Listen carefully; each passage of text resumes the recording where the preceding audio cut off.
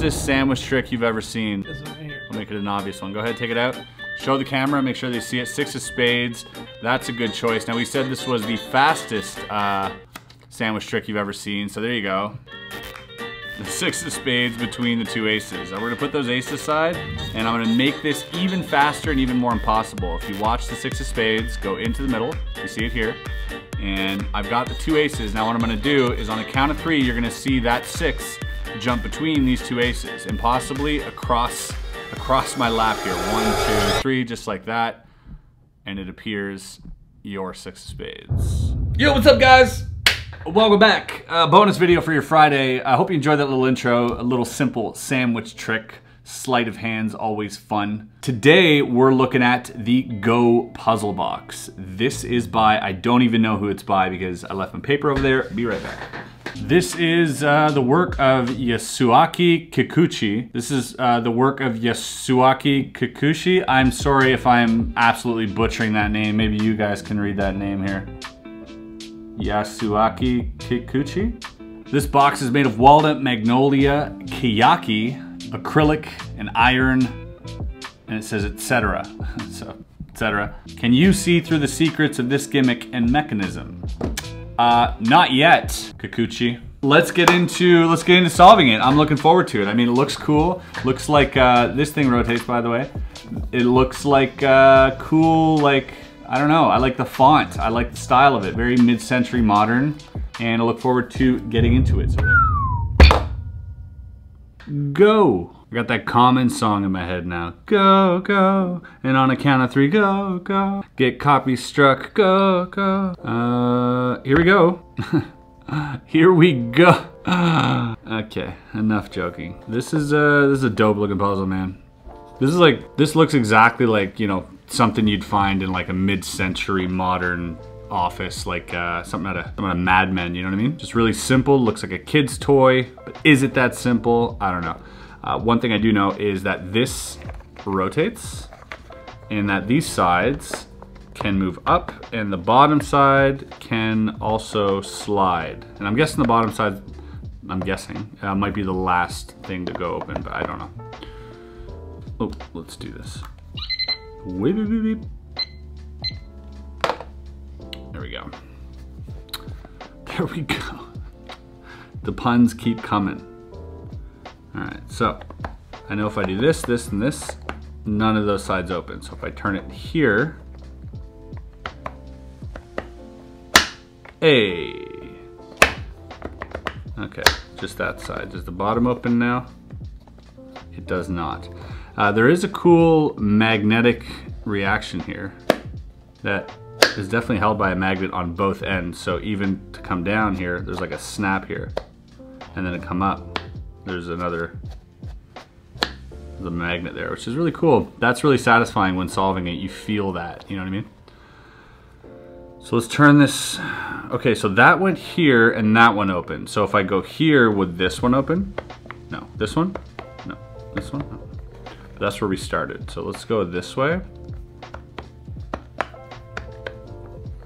This way.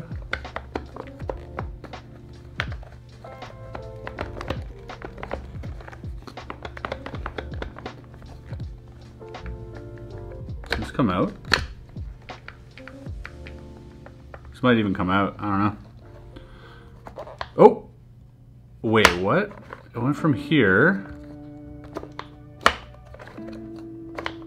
Why does this open now? Now it's locked. Now it opens. Okay. Alrighty. Oh, you see, yep, the drawer is on the bottom here. And that drawer can come out once all the sides are lifted.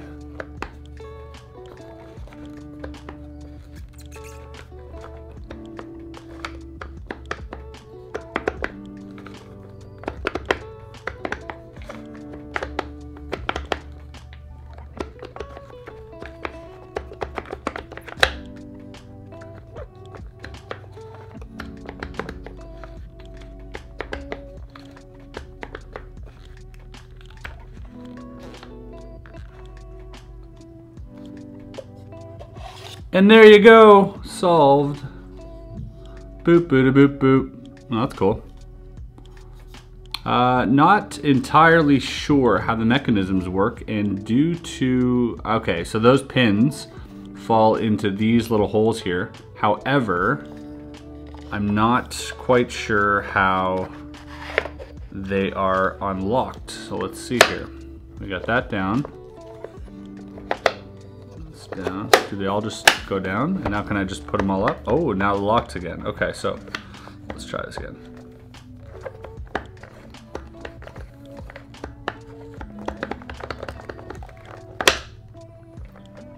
On diagonal.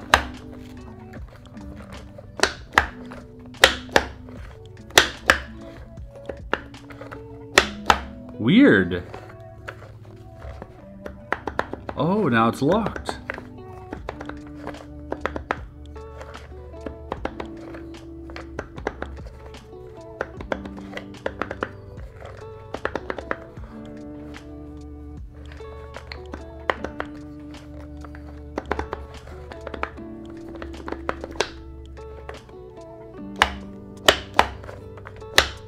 That is so weird.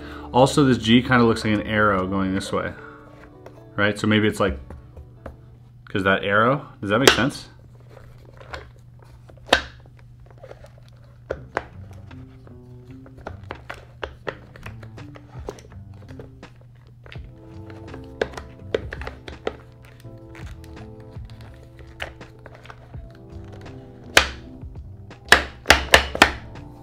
Okay, one more time to try and understand what the heck's going on here.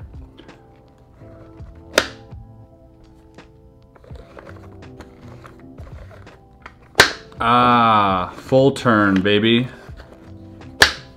That's what it is.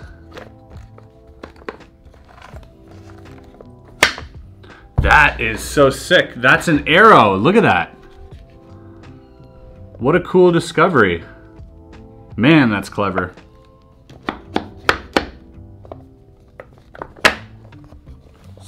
Bam. Cool.